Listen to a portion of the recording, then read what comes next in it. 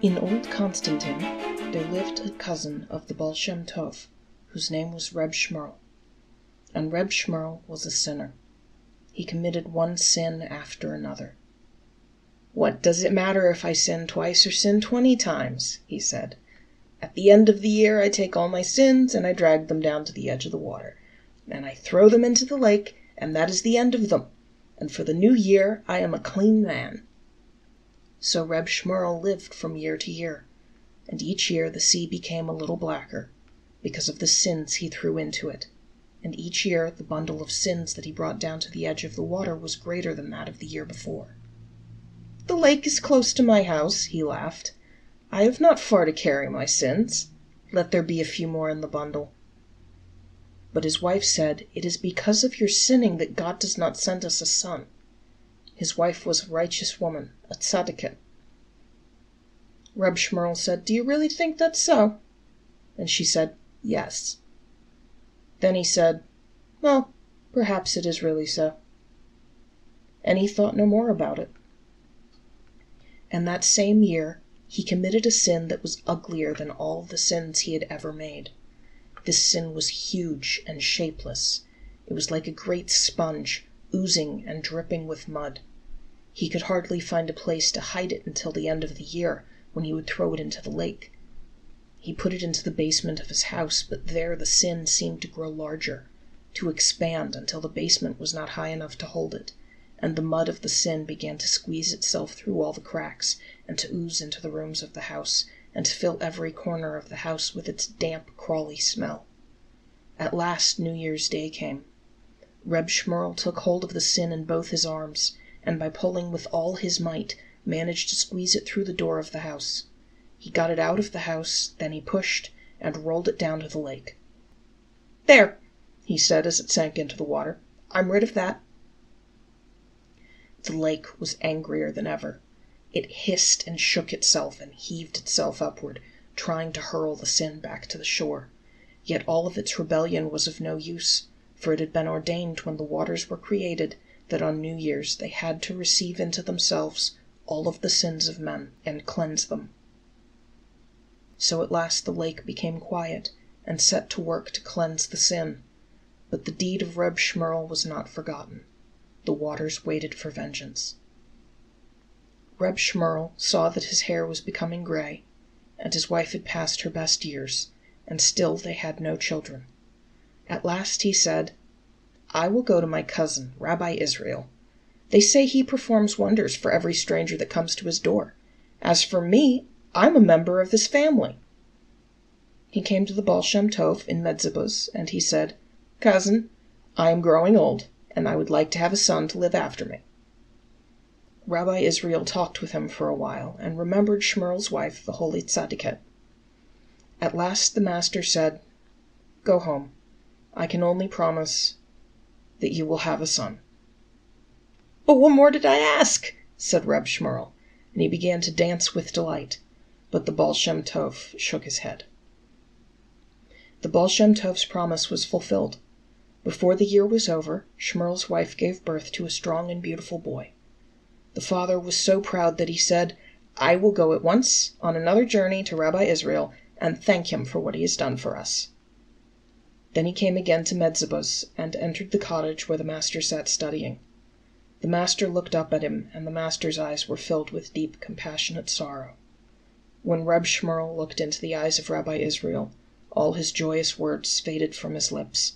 He did not know why, but he wanted to weep. Suddenly he was crying like a child. Then the Baal Shem Tov said to him, "Your son will grow into a strong and happy boy, but on his 13th birthday he will go into the water and drown." Reb Shmuel cried. He fell on his knees to Rabbi Israel and begged, "Help me." Everyone knows that the Baal Shem Tov was not fond of weeping, but he remembered that the man's wife was a tzaddiket.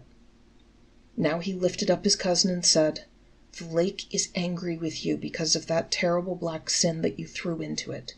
There is only one way to save your son. On his 13th birthday, he must be kept away from the water." Reb Shmuel thanked him with all his heart. Reb Shmuel was filled with joy. His tears were forgotten. "That is not difficult at all," he said. On his 13th birthday, I will keep him away from the water." And he was ready to run off on his way back home. But Rabbi Israel called to him and said, "Do not think it is so easy to remember. You will surely forget the danger that awaits your only son." Reb Shmuel said, "How could I forget?" But the Baal Shem Tov, who saw even then how it would be with Reb Shmuel, said, "Before you go, I will give you a sign that will help you to remember the day. When you awaken on that day, you'll begin to dress yourself, and you'll draw 2 stockings onto the left foot, and then hunt everywhere for the stocking for your right foot. Warn your household that on the day you cannot find your stocking, something terrible will happen." Reb Shmuel thanked him and returned to Constantine. And he thought, what a foolish thing the rabbi said about the stockings. So he didn't tell anyone about it. The boy grew. He was stronger than any of the other boys in Old Constantine. He could run faster, and his eyes could see further, and his hands could move more quickly. As for learning, he had only to look upon a page and he remembered it. But most of all things, he loved to swim in the water. He would dive to the very bottom of the lake, and there he would swim around seeking beautiful stones. These he would bring home to his mother. He learned to stay under the water for many minutes. The fishes would come in and out of his hands, playing with him. As Reb Shmuel saw his son growing up so strong and big, he forgot all about the gloomy warning of the Baal Shem Tov. By the time 13 years had passed, he did not remember Rabbi Israel's prediction at all. And he prepared to celebrate the bar mitzvah of his only son with a great feast. On the morning of the boy's 13th birthday, Reb Shmuel was awakened by the heat of the sun on his face. It was hotter than it had ever been before, he thought. He felt his whole body burning as if it were inside a furnace. He began to dress himself. He felt very uncomfortable. He felt he had not slept enough. He was angry because the sun had awakened him, and his head hurt with the heat. He drew a stocking on his left foot. And then he stopped to wipe the sweat from his body. And then, without looking what he was doing, he drew his other stocking onto his left foot. Then he looked for the stocking for his right foot. He looked among his clothes and did not find it. He looked under the bed and did not find it. He got up and began to hop around the room, hunting for another stocking. He stumbled into the next room and blundered all over the house, knocking over chairs and hurting his knees and falling and balancing himself against the wall. And he muttered and cried with anger because the day was very hot, and he could not find his other stocking. He shouted and woke his wife. "What is the matter?" she said. "Where is my other stocking?" cried Reb Shmuel. Then his wife arose to see what was troubling him. He pointed to his leg and muttered, "Someone has hidden my other stocking. I can't find my other stocking." The tzaddiket looked at her husband and saw that he was wearing 2 stockings on one foot, for when he went jumping around, his stockings had become loosened. "Look, Shmuel," she laughed, "you have them both on your left foot." He looked and he saw. Then suddenly he remembered the words of Rabbi Israel, and he began to tremble. And he ran to the room where his son slept. The boy was not in his bed. Reb Shmuel ran to the door. He looked through the doorway and saw his boy already on his way to the lake. Reb Shmuel shouted to his son, "Come back!" But the boy answered, "It's hot. I want to swim in the water." "Come back!" cried the father. But the boy would not come back. Then, with one foot covered and the other foot bare, Reb Shmuel began to run after his son. The boy ran swiftly. The father saw him nearing the lake. "Master, help me!" cried the father. Then the boy tripped over the root of an old tree. Before he could rise to his feet again, his father was at his side. "Come home with me," said the father. He led the boy to the house and placed him in a room and locked the door. It became very hot.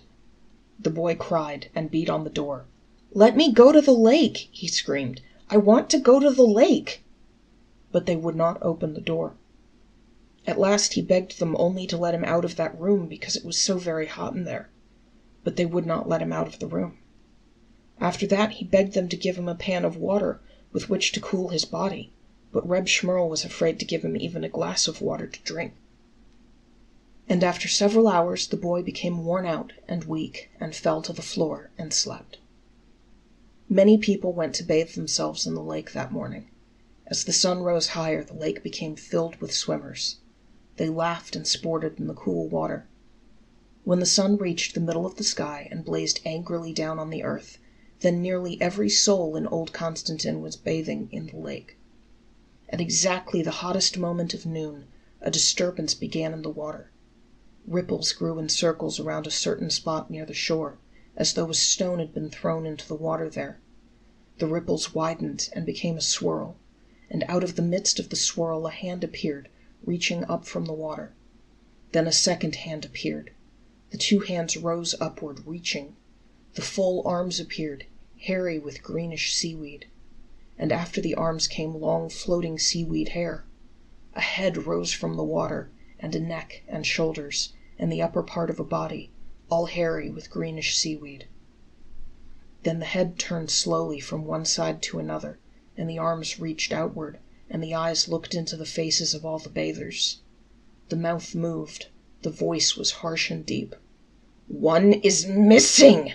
it shouted angrily. And the head sank back into the sea.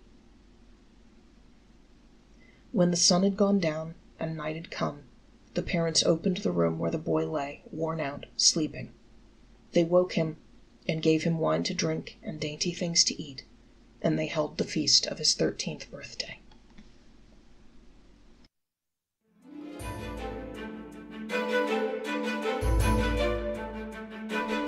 It happened at Dunkirk, during the dark days of the war, when the English people were singing, "There will always be an England," because at the time they weren't sure there would be. Every ship, boat, and anything that could float was mobilized to save the British trapped at the seaport town. In this Dunkirk there lived an elderly Mr. Nierenberg, and he had a beard. Now you see why the story has a beard. Mr. Nierenberg was a pious old Jew. Mr. Nierenberg was faithful to that commandment, "A razor shall not go over thy head." It was a large, flowing beard, such as one of the prophets of Israel might have worn, or some great savant like Leonardo da Vinci, or perhaps Walt Whitman. His beard was his pride, and also his cross, as it were. Mr. Nierenberg knew that it had long been one of the Nazi sports to pull a Jew's beard. And now the Germans were near Dunkirk. That beard would certainly be fatal to him now. Dunkirk spelled doom to the British. To this man with a beard, there certainly would be no hope. He couldn't be identified more definitely as a Jew if he got a megaphone and proclaimed it to the Germans. Yes, it looked black for Mr. Nierenberg. He stood sadly at the docks and watched the English loading the boats, while the German shells were popping all around. He might go up and ask the English to take him with them, but they had not enough boats for their own soldiers. He was not an English Jew, he was a French Jew. The English would feel no particular obligation towards him. Yet, the English were the only hope of Mr. Nierenberg. He grasped at a straw. He went up to the captain of one of the English boats and asked to be taken with him. The captain looked at Mr. Nierenberg, looked and thought. Thought as much as it was possible to think in all the panic and confusion amid the downpour of German shells. "Well, I'll tell you what, old man, I'll take you on one condition." "What is that?" asked Mr. Nierenberg. "On the condition that on the way over you pray that we reach the coast of England safely." Mr. Nierenberg's face lit up. "Agreed," he said, and an idea came into his head. "Captain," he said, "there are half a dozen other Jews in Dunkirk. If you take them along, they will pray too. Won't God be more inclined to hear the prayers of many than of one?" "All right, bring them here, but do it quickly," said the captain. Mr. Nierenberg lost no time. All the Dunkirk Jews went over in that boat, and across the channel these pious Jews, in the ancient tradition of conduct during a great crisis, stood on the deck and chanted the psalms. The boat made the crossing in safety. When they were all safe, the captain turned to Mr. Nierenberg. "You know why I took you? It was because of that beard. You look like a godly man with it, and I believe your prayers helped." And if the captain believed that they did, who shall say that they didn't?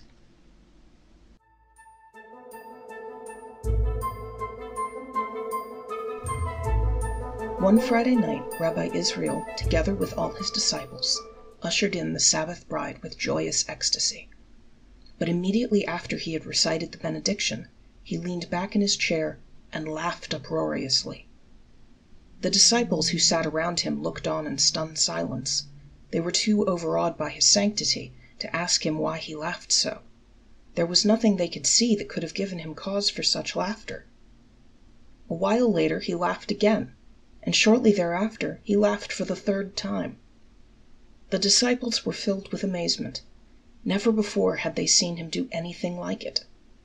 Now it was the custom of Rabbi Israel that after the Havdalah, the prayer service that ushered out the departing Sabbath bride, he would light his long-stemmed pipe. Then his disciple, Rabbi Kitzes, would enter his study and put to him all the questions about matters that had puzzled the disciples. This time Rabbi Kitzes asked him, "Do tell me, Rabbi, why did you laugh 3 times yesterday? It must have been for some good reason." "Have patience. I will soon reveal to you the reason why I laughed," replied Rabbi Israel. Another Sabbath custom of Rabbi Israel's was that every Sabbath night, after the Havdalah, he would ride out of Medzibaz into the country. This time he ordered his coachman to make ready the large carriage. He took along with him on this journey his closest disciples. All night long they rode in utter darkness, without knowing where they were going. When morning came, they suddenly found themselves in the town of Kozinets. So they went to call on the head of the community. The whole town was full of excitement. Everybody talked of nothing but of Rabbi Israel's arrival. Many came to stand at a respectful distance and look upon his holy, radiant face. After Rabbi Israel had finished the morning service, he said to the head of the community, "Send for Reb Shabsi, the bookbinder." "Shabsi, the bookbinder!" cried the elder, hardly believing what he had heard. "What do you want to see that old man for? While we consider him a good man, he is not very learned in the law. It seems to me, Rabbi, that it won't be adding much dignity to a man of your greatness to talk to such a common person. After all, we do have scholars and Kabbalists in Kozinets. Surely you have more in common with them." But Rabbi Israel was firm. "I have urgent need of Reb Shabsi, the bookbinder," he insisted.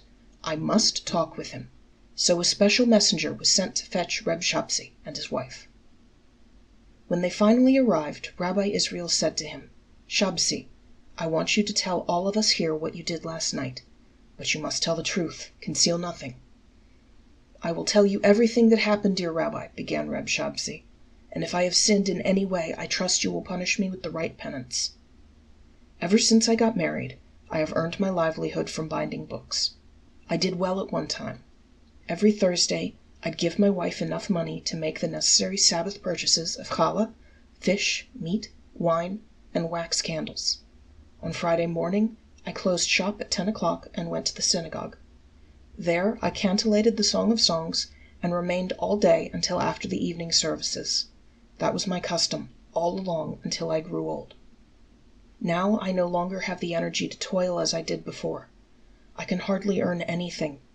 When Thursday arrives, my wife can no longer afford to make the necessary Sabbath purchases. There is only one precept that I've been able to follow scrupulously in the days of my decline. At 10 o'clock on Friday morning, I still close my shop and go to the house of study. Last Friday morning, I found I did not have even a groschen to give my wife, and I knew no one from whom I could borrow money, even for challah. And I could not stoop to beg. Never in my life have I asked such help from people. Only in God did I place my trust, and when I saw that God had failed to provide for me the necessities for the Sabbath, I understood that it was just that it should be so. I then made up my mind to fast throughout the Sabbath. I had only one fear, that my wife would not be able to contain herself, and would tell the neighbors. If she did, they would surely give her challah and other Sabbath foods. So I begged her not to accept any help from anyone, no matter what happened. Before I left the synagogue, I told my wife that I planned to come home that Friday night later than usual from the synagogue. I was afraid that I might accidentally meet some neighbor on the way, who would be likely to ask me why there were no Sabbath candles burning in my house. So I remained behind in the synagogue until all had gone home. Then I left. While I was away in the synagogue, My old woman tidied up the house in honor of the Sabbath. But as she was putting things in order, she unexpectedly found an old jacket that she had mislaid for a long time. The jacket had silver buttons overlaid with gold, as was the fashion in olden times. So my wife went and sold the buttons, and, for the money, she bought large candles because I had told her that I would be late in coming. She also bought challah, fish, meat, and had some money left besides. I returned home from the synagogue quite late. What was my surprise to see large candles burning as I approached my house. I thought, alas, my old woman couldn't hold back from telling her troubles to the neighbors. When I entered the house, I found the table set. There was wine for the benediction, and challah, and all good things. I did not say anything to my wife because I did not wish to mar the Sabbath peace. My old woman saw, however, that I was not in a good mood.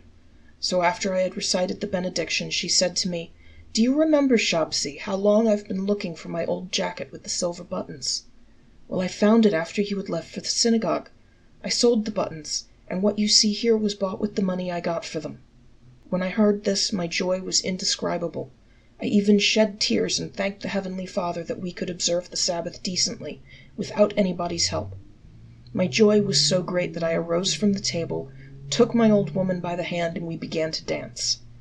After we had finished the soup, we danced once more, and after the sweet simmis, the dessert, we danced for the third time. And so, holy Rabbi, if you think that by doing this I have sinned, then I beg you to judge me, and what you say I'll do. God alone knows the truth that in dancing my intention was not to display levity, but to praise and thank him for the grace and loving kindness he has shown me. And when the old man had finished speaking, Rabbi Israel turned to his disciples and said, "Believe me, when Reb Shabsi and his old woman laughed and danced with joy, all the angels in heaven could not restrain themselves, and they too laughed and danced through the celestial halls. And if the angels of heaven could not restrain themselves, how could I? So I laughed once, twice, and 3 times, just as they did."